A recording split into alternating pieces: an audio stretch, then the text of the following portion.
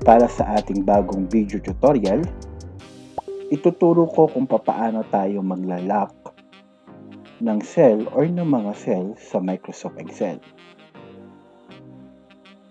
Dito sa ating halimbawa,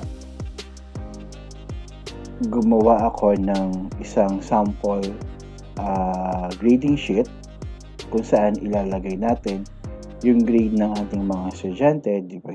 Halimbawa, dito sa first quarter, second quarter, third quarter, and then fourth quarter. So, kukunin natin yung average based dito sa grade na ilalagay natin from first quarter to second quarter. So, kadalasan, ang nangyayari kapag hindi nakalock yung ating cell, so namomodify natin yung mga cell or cells na hindi naman dapat kailangan ma-edit. So, halimbawa, itong student name. So, dahil hindi siya nakalock, so anytime, so pwede natin siyang ma-edit. Then, pwede ding ma-edit itong text natin for first quarter, second quarter, third quarter, and fourth quarter. So, kapag nilock natin yung cell, at ang i-enable lang natin ay yung cells kung saan yun lang yung pwede nating ma-edit yung value. So, makakasigurado tayo na yung mga cell or cells na dapat hindi ma-edit ay hindi ma-edit kung sino man yung gagamit ng ginawa mong Excel sheet, or dito sa halimbawa natin ay itong ating sample grading sheet. So, ang una mong kailangan gawin ay i-highlight yung cell or range of cells na gusto mong ma-edit. So, dito sa ating halimbawa, itong range of cell from D4 to G8. So, gagawin nyo lang, so from D4, i-move nyo lang yung mouse nyo pababa, so hanggang D8, and then i-move natin yung cursor natin going to right side. And then kapag na-select na natin yung range of cell na gusto nating hindi nakalock, okay, so pwede na nating umpisahan yung process of locking the other cell. So, ibig sabihin yung mga other cell na hindi naka-highlight or walang highlight, so yun yung mga cell na ilalock natin. So,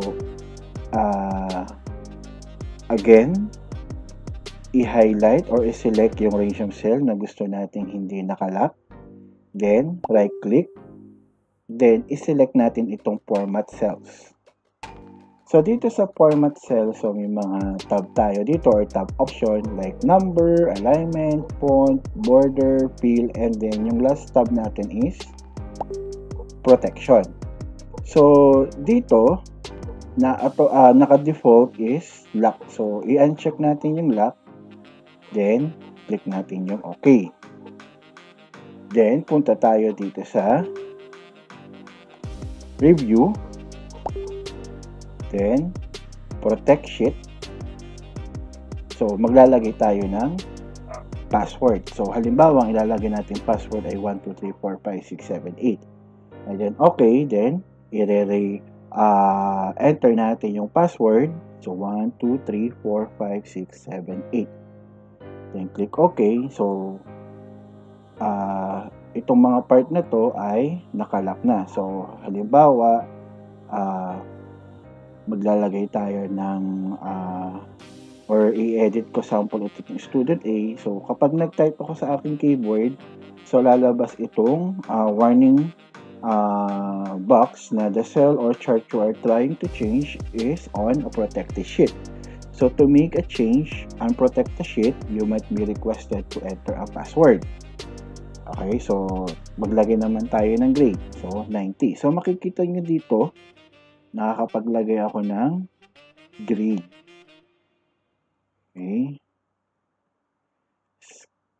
Then,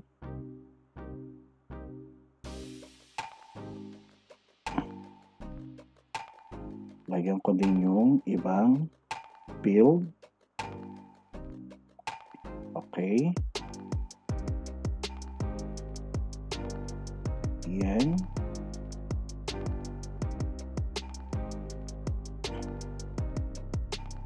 Yan. So, lalagyan ko lang ng ibang data yung other cell. Okay. Then, yan. Okay. Okay. So halimbawa, lalagyan natin ng average. So, dahil sa nakalak siya, okay, at lalagyan natin ng formula, so anong sunod nating step? So, pupunta tayo dito sa unprotect sheet, then ilalagay lang natin yung password na nilagay natin. So, 1, 2, 3, 4, 5, 6, 7, 8. Okay, so pwede na tayo makapaglagay ng formula. So, equal sign, average. Okay, so i-highlight lang natin yung i-average natin. And then, i-drag lang natin para makopy yung formula. So, lagyan natin ng konting formatting. Okay. And then, punta ulit tayo sa review. Then, protect. Lagay ulit natin yung gusto natin na password. Okay, so inilagay ko ulit is 1, 2, 3, 4, 5, 6, 7, 8. And then, re-enter natin. Then, click OK. So, pag in-edit nyo ulit itong average, so hindi siya may edit. So, kapag mayroon tayong binago dito, so automatic, okay, makikita natin na mag-a-adjust yung average natin. Pero, hindi natin siya ma-edit kasi naka-protect yan. Okay, so sana kahit simple lang po yung aking video tutorial ay nakatulong po to sa inyo. Okay, and huwag pong kalimutang mag-subscribe, i-like, and i-share yung aking mga video tutorial. Salamat po!